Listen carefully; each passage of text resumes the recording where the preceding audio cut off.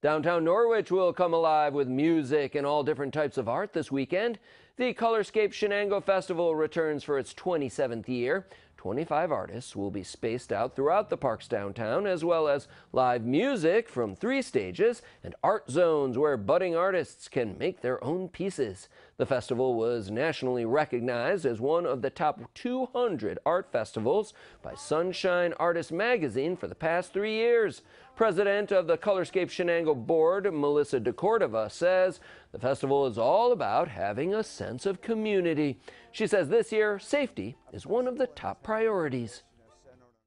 We are fully excited and so thankful that we are going to be able to provide a space that is safe for everyone. We'll have, as I said, less artists, so there will be more social distancing, and we expect people to honor that and be as safe as they are in their everyday life. And thank goodness we're going to be back in the parks in downtown Norwich. In addition to all of the art, there will be 7 food vendors. You can head over on Saturday from 10 to 6 or Sunday from 11 to 5, or heck, go both days. A listing of events is at colorscape.org.